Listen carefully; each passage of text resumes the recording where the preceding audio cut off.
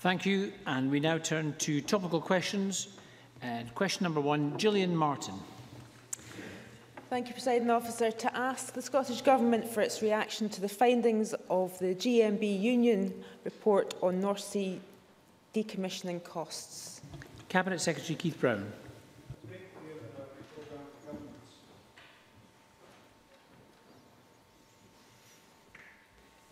As made clear in our programme for government, the Scottish Government recognises that the opportunities presented by decommissioning, and we are committed to ensuring Scotland is best placed to take advantage of these and to build on the considerable offshore decommissioning work already won by Scottish-based firms.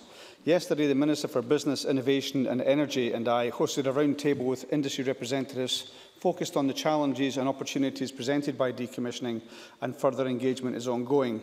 Scottish Enterprise are developing a decommissioning action plan due to be published by the end of the year, and we're also working closely with Scottish ports and harbours to understand their capabilities and to identify how we can help them to take advantage of the opportunities arising from the energy sector. A priority of the Government is to encourage the industry to maintain the infrastructure that exists already in the North Sea so that the value of oil and gas reserves can be maximised. The GMB report notes that the current structure of decommissioning tax relief is, in their words, severely restricting the potential for new entrants with more agility and a lower cost base to extend the life of many UKCS fields. The Chancellor's autumn statement presents an ideal opportunity to offer the industry the support and clarity it deserves. The UK Government must provide support in widening access to decommissioning tax relief to ensure that the full potential of late-life assets can be realised, as called for both by the Scottish Government and the industry. Gillian Martin. Thank the Cabinet Secretary for his answers. As mentioned, tomorrow the Chancellor gives his autumn statement, where he'll have the opportunity to outline vital support for the North Sea oil and gas industry. Can I ask what representations have been made to the UK Government on decommissioning tax relief? Cabinet Secretary. The Cabinet Secretary for Finance and the Constitution wrote to the Chancellor of the Exchequer on 13th of November calling for the autumn statement to improve the access to decommissioning tax relief. The letter also highlighted that addressing the fiscal barriers to asset transfers could extend the field life of assets and reduce decommissioning costs. In addition, I have made representations to the previous Chief Secretary of the Treasury about loan guarantees for infrastructure within the North Sea. Gillian Martin. Yesterday, the Scottish Government signed the Aberdeen City Region deal, which includes investment for the expansion of Aberdeen Harbour. Can the Cabinet Secretary update Parliament on how these plans are progressing and how increased harbour capacity will help the north east of Scotland to capitalise on the opportunities of decommissioning in the North Sea? Cabinet Secretary. As the member says, we did indeed sign the Aberdeen and Aberdeenshire City deal yesterday, which comprised around £250 million of support equally split between the UK Government and the Scottish Government, and an additional £254 million was also committed by the Scottish Government in relation to capital activities. The Aberdeen Harbour expansion has both regional and national significance, and it will strengthen the harbour's key role in supporting the economy in the North East, in particular the oil and gas sector. Aberdeen Harbour Board has progressed discussions with the preferred bidder for the implementation of the works. Scottish Enterprise are in the process of engaging with Scottish ports regarding their interest in providing facilities for decommissioning activity, and are also investigating what can be done to make Scottish locations more competitive for these types of projects. A decommissioning action plan is scheduled for publication in December 2016. Jenny Mara.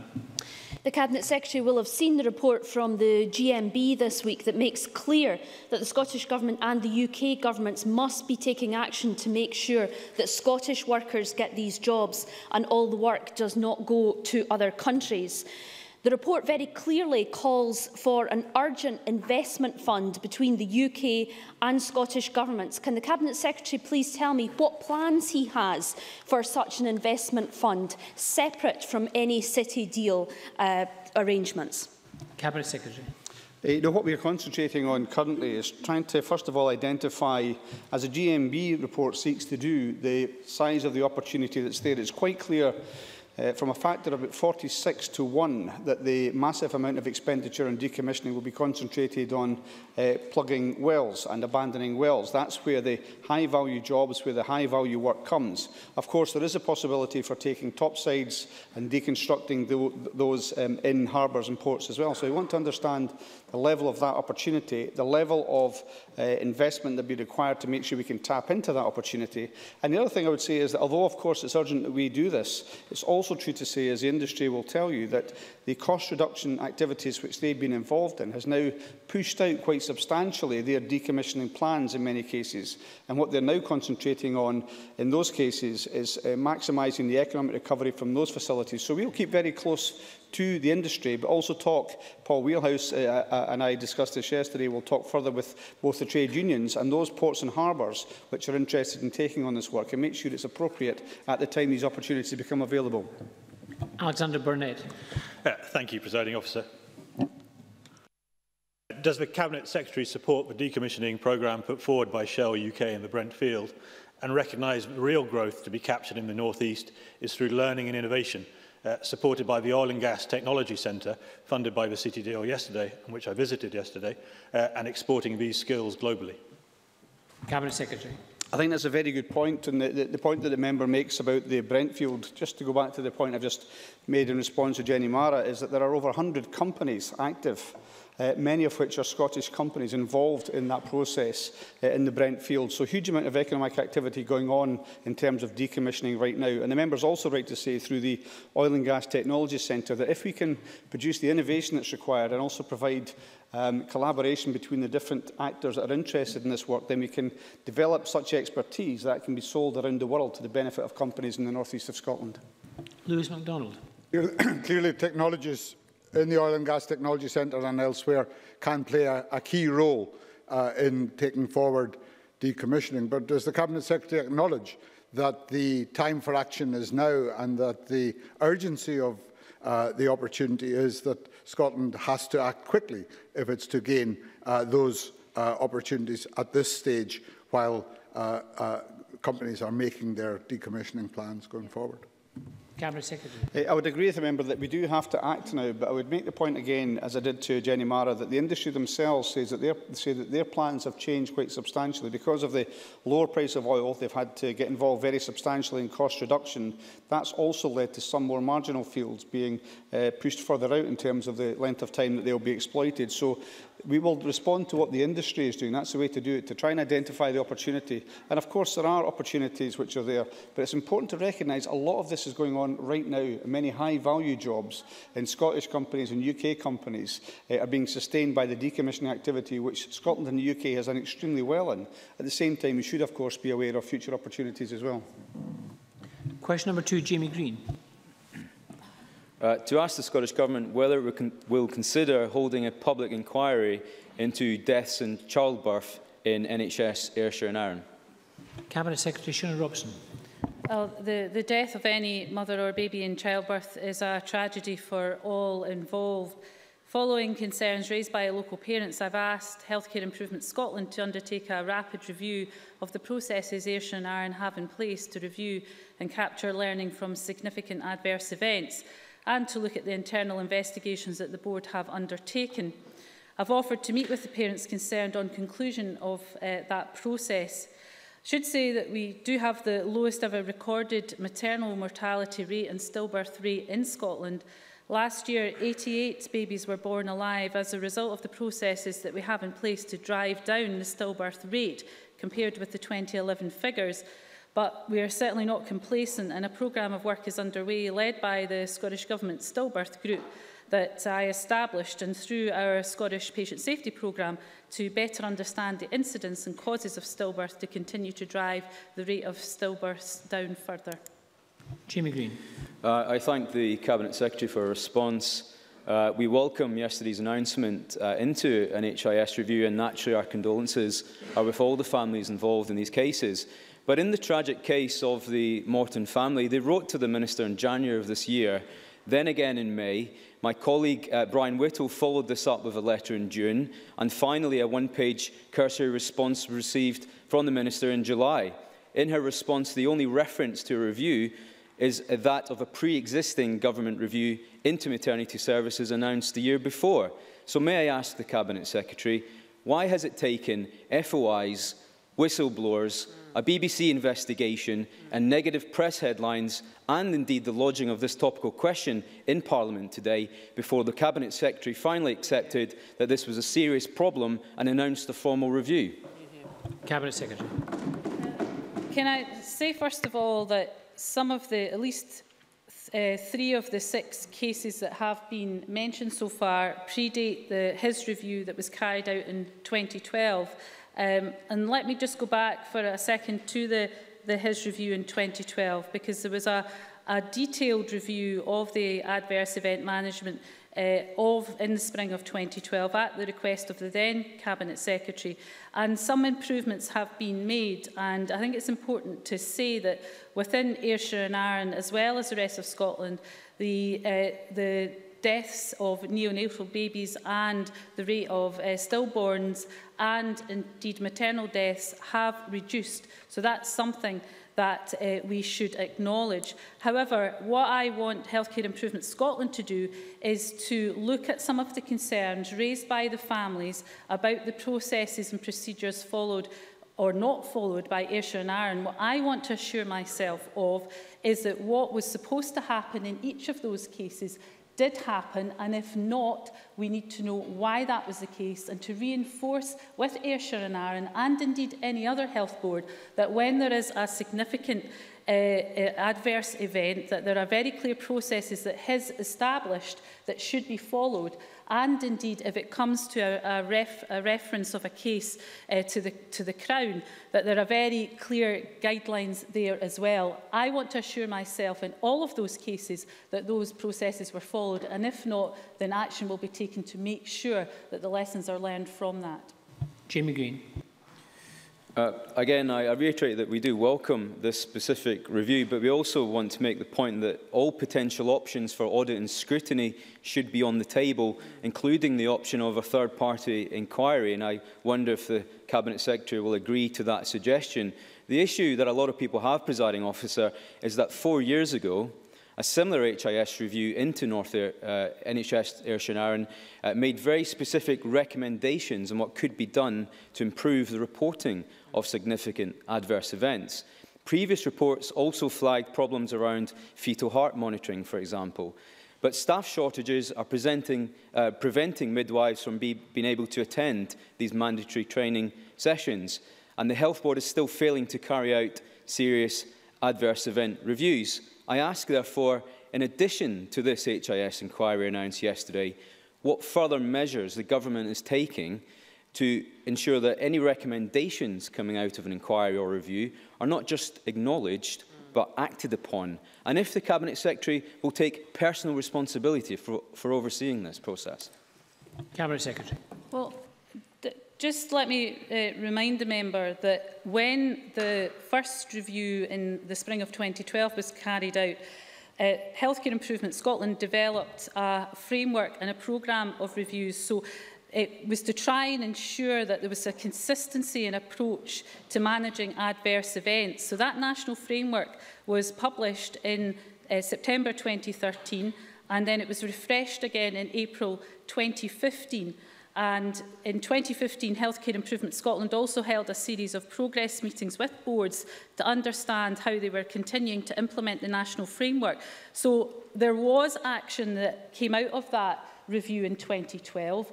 New procedures were established, and indeed his went back to make sure that those processes were being carried out. What I need to understand about Ayrshire and Arran is in those cases where families have raised concerns, were those procedures and processes followed, bearing in mind that half of the cases predated that review in 2012, and that's what we need to know. Now, in terms of any action after his report to me, we need to wait and see what his say before we judge whether further action is required. But I would expect all boards, and I've asked my officials to make sure that all boards are reminded of the processes that are required to be carried out when there is a significant adverse event, and also to remind them of the guidelines for referrals of any cases to the Crown Office. Now, the member also mentioned the issue of staffing. What I can say is that we have an increased number of midwifery staff in the NHS. There's a 4.1% increase in the number of midwives over the last few years, since September 2007 to June 2016. And overall, NHS Scotland meets the Royal College of Midwives' recommended midwife-to-birth ratio.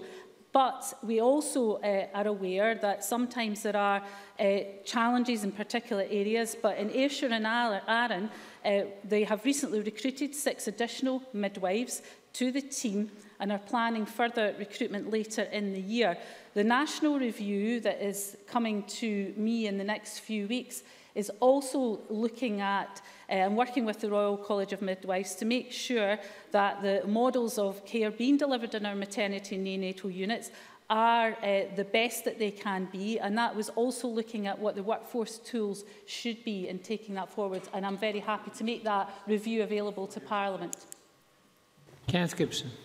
I thank the Presiding Officer for his indulgence, and I urge the Cabinet Secretary to make this inquiry wider and deeper. On her due date in 2009, my wife Patricia, having been sent home and been physically sick, was finally admitted to the Southern General Maternity Unit despite their protests. A consultant, junior doctor and 2 midwives examined her that day. Despite being 41, a first-time mother and extreme pain from head to toe, no one picked up her preeclampsia.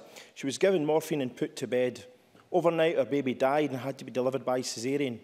Patricia's liver ruptured and she spent 19 days in intensive care and high dependency. For 20 months, we asked Greater Glasgow and Clyde to explain how they'd prevent such a failure of care reoccurring and impacting other lives. They blanked us, and when we were thereby forced to take legal action, had a QC wasting thousands in taxpayers' money to defend the indefensible. It took 5 years before they eventually conceded this year. What will the Cabinet Secretary do to ensure other people in Ayrshire, Glasgow and elsewhere in Scotland are not treated as badly when they experience such a tragedy? Cabinet Secretary. Well, can I say to Kenny Gibson, obviously, that the way that case was handled and the experience that Patricia Gibson had was absolutely appalling, and indeed the whole family had. And we would expect all health professionals to treat anyone who has suffered any bereavement with care, dignity and respect. Clearly that didn't happen in that case. We should learn the lessons from that case. If Kenny Gibson wants to follow up with me further around some of the issues arising from that case, then I would be happy to do that and to make sure that through the national review and the work that Healthcare Improvement Scotland is undertaking, that we make sure that cases like that, where possibly can be avoided, are avoided. And I would be happy to have a further discussion with Kenny Gibson about that. Anas Sarwar. Thank you very much, Presiding Officer. Can I start by saying that our thoughts and condolences go to all the families affected, and indeed to Kenneth and Patricia Gibson. I thought Mr Gibson made a very powerful and indeed emotive case that will have touched all of us in the chamber today. I welcome the announcement of a review in Ayrshire and Arran, but I do believe the Cabinet Secretary should go further. The BBC investigation found that there were 25,000 or more than 25,000 adverse incidents since 2011, including the death of 26 newborns, 79 stillbirths and 3 mothers too losing their life. These figures are heartbreaking, and our thoughts are with every single family who has been affected by the death of a child.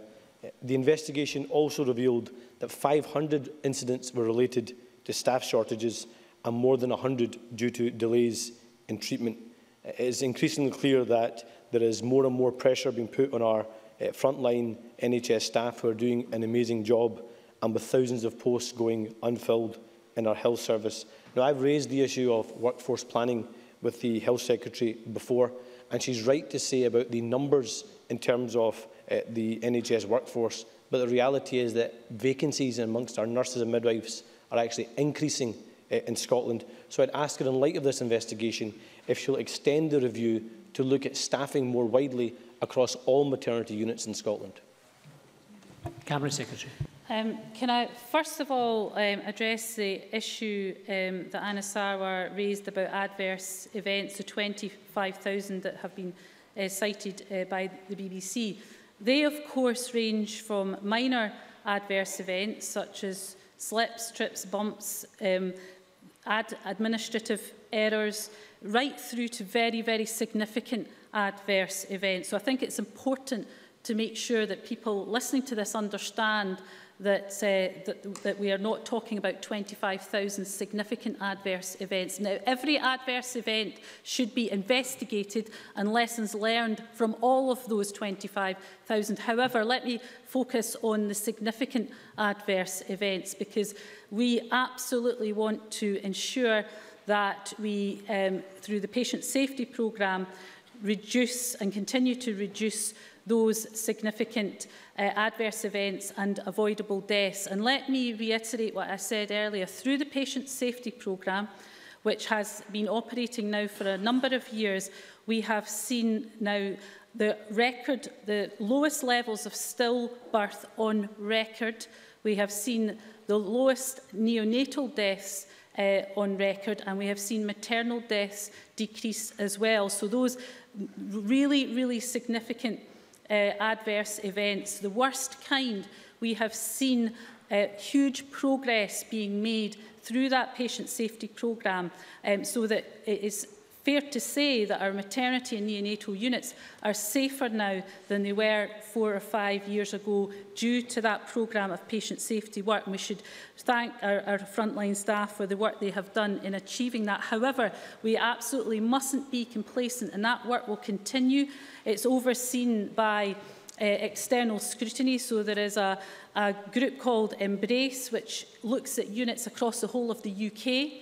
And every year they do a report, and in that report it highlights any unit that is above the average for deaths, and that information is out there in the public domain, and those units would then be expected to address why they have a higher than average level of avoidable deaths. And that is something that is a very, very important external scrutiny. The duty of candour will also add another layer of external scrutiny to that. In terms of the workforce, as I said in the answer to the previous question about workforce, the overall NHS Scotland meets the Royal College of Midwives' recommended midwife to birth ratio, and it is important that we make sure through the national review and the work that we're doing with the Royal College of Midwives that those workforce tools, which are very important to make sure you've got the right staffing level in the right units, are applied. Where there are vacancies, clearly that is a challenge, but we are working with boards to overcome that. There are more midwives out there. We've had 4 years of increase in student midwife numbers, and we now have new midwives coming out into training and into post, and that's something that we will continue to support. There's a huge amount of interest in this subject. I'm only going to take one more question. There's no more time, I'm afraid. Brian Whittle. Thank you, Presiding Officer. I've been working with my constituents, Mr. Morton and Miss Logan, in investigating the tragic death of their son Lucas. And in scrutinising action plans produced from a previous root cause analysis review, we were shocked to discover that areas recommended for improvement in 2010 were the same areas that failed them and their son 5 years later. How can Mr. Morton, Miss Logan and the public have any faith in any new government review when the lessons have not been learned nor recommendations implemented from past systems failings, which after all is all that Mr. Morton is looking for? Cabinet Secretary.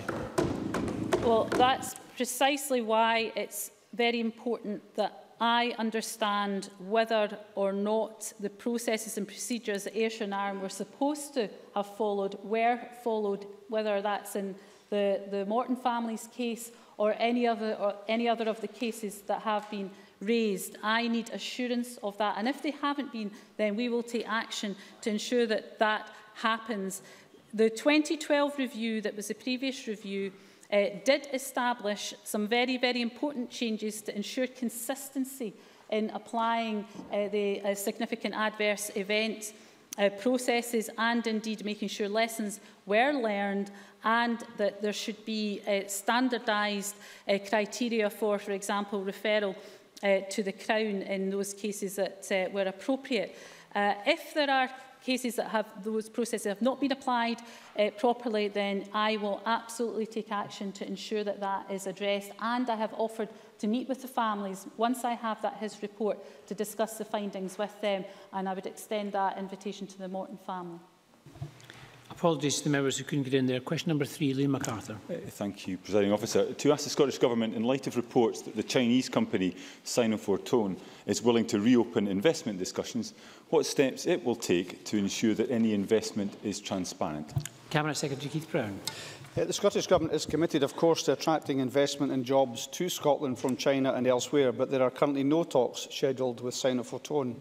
We have been clear throughout that the Memorandum of Understanding with Sino-Fortone and China Railway No. 3 Engineering was about exploring possible investment and involved no legal, contractual or financial commitments on behalf of the Scottish Government.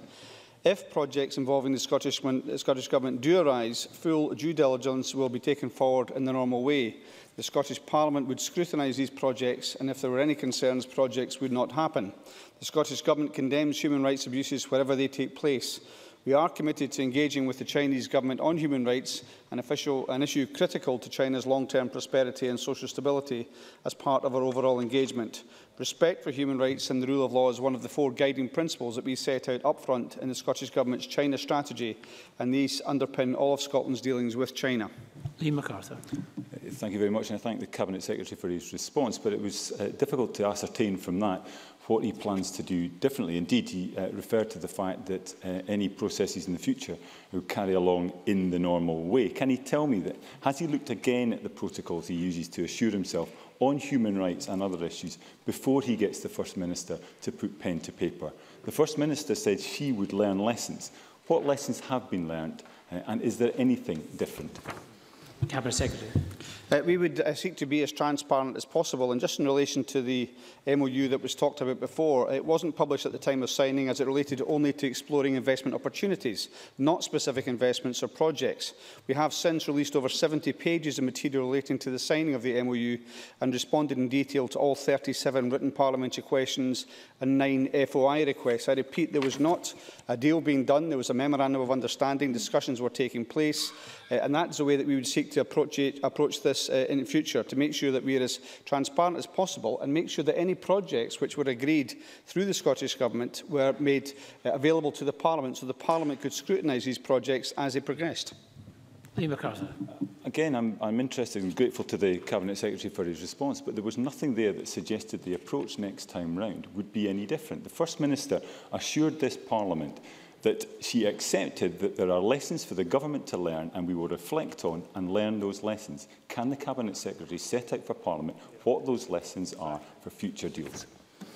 Cabinet Secretary. I think I've made clear in my previous response exactly what our approach would be. We would seek to be as transparent as possible at all times. It is important to realise, as I've said already, that there was not a deal being done here. These were preliminary discussions, as in the nature of previous administrations, which the member was involved previously. There is a point at which these discussions are confidential. There is a point at which they become public. And of course, if it leads to projects, the Parliament's got a very legitimate right to make sure that it's able to scrutinise those projects. We would make sure that all the actions that we took were consistent with being as transparent as possible and making as much public as possible during that process. But it is very important that we have a government willing to go out and look for investment from around the world, including with China, and that's exactly what the First Minister and I have done previously.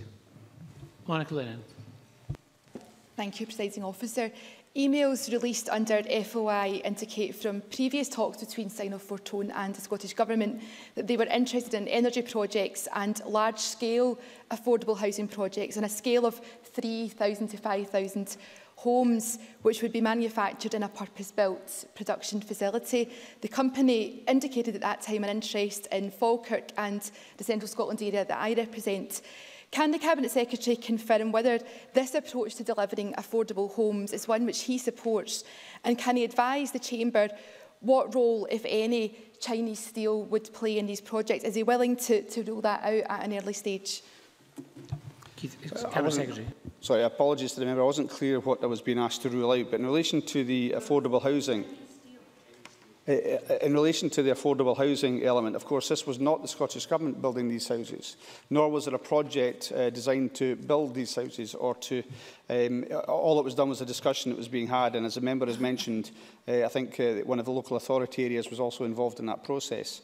We don't control the affordable housing that other parties want to build. We don't control that. Of course, we have our own programme in terms of affordable housing and also the ambition to create 50,000 new homes over the course of this Parliament. That's what we're concentrated in. But if somebody else wants to come in and invest in housing, of course we will look to see how we can support that. Of course we will be concerned about the nature of that, but of course it would be between the parties which are contracting in that regard. And just to repeat that this project was not an agreed project between the parties involved in discussing this. There were no projects, in fact, which were being agreed at that point. All that was being agreed were discussions. And as the member mentions, some mention was made in the emails which have been released about possible areas of interest, but no projects were proposed. And it's at that point of projects being proposed when, of course, we want to have the due diligence that was undertaken and, of course, the scrutiny of others to make sure those were satisfying the Parliament's need to look at those projects as they were brought forward.